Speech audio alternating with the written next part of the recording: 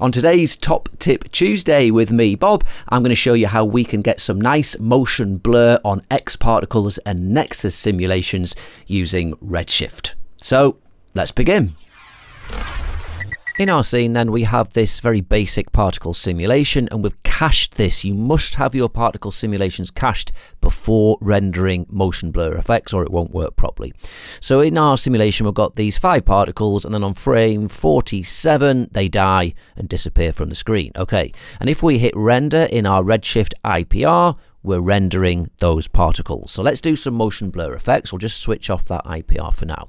We're going to go to render settings. Let's move them up here, and we're going to go to Redshift, advanced settings, motion blur, enable. And what we're going to do is use the custom shutter type, which I think gives you the most control and makes it most obvious how it's kind of working out this motion blur. So let's put it on custom, and what we're going to do is put our frame duration on 5, and I'm going to hit render on our IPR, and you're going to see no motion blur whatsoever. So this is the second thing you must remember. You cannot do motion blur effects and see them in the IPR. It won't work. It's got to render them. So let's switch that off. We can just render here, or we could render to picture viewer. And now you're seeing, look, we're getting our motion blur effect. Now, what we're doing in custom mode is we're setting a frame duration. So what's happening is Redshift looks at the current frame that you're on, and then it looks for 5 more adjacent frames to blend that particle position, which then gives you that nice blurring effect. And on 5, we have this. Now, what you can do, at the moment, we're not using this entire 5 frame range because we've got the start and end values on the defaults. These are 0 to 1 values. If you want to use the full range of 5 frames, we need to put the start on 0 and the end on 1, and then it's using all of these. So now that we're using the full 5 frame range, if we hit render again, there's going to be more blur. Yeah, look, there's more blur there.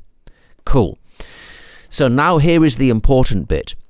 How does it work out which direction to look for these extra frames? Does it look at the current frame and then ahead, the current frame and before, or the current frame and a bit ahead and a bit before? That's what our frame position does. By default, it's set to center, so it starts here and it looks for some frames ahead and some frames before, and then it gives us the average, and that's what we've got here. If we put this on start, what it's saying is the start position is the current frame, and then it's going to look for all of the 5 frames afterwards and then get the blur. So if we render now, you're going to see that the blur is going to look the same, but it's going to have shifted forwards a little bit. Let's hit render. Yes, can you see that it's shifted forwards?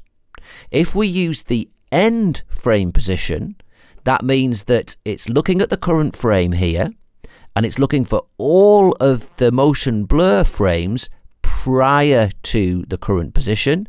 And this means that the blur will look exactly the same again, but it'll all have shifted back a bit. Let's hit render and see. Yeah, so it's moved back. So that's the different looks of those different frame positions. Now, this is a really important thing to remember.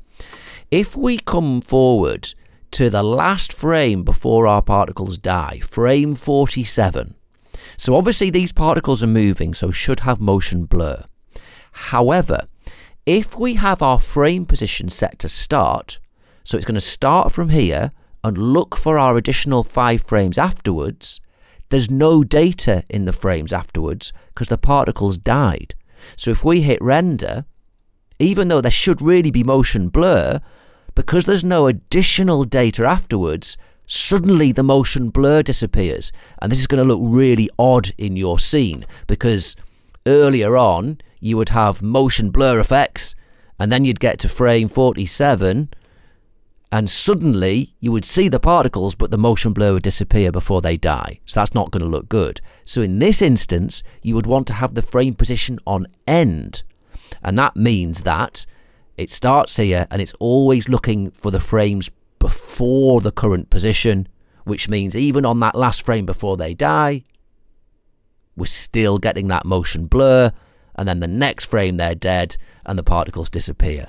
So a lot of the time, for a lot of effects, you can just keep your frame position in the center and that's going to work fine, unless you've got particles which are disappearing and dying in your scene, and then you would want to use that end frame position.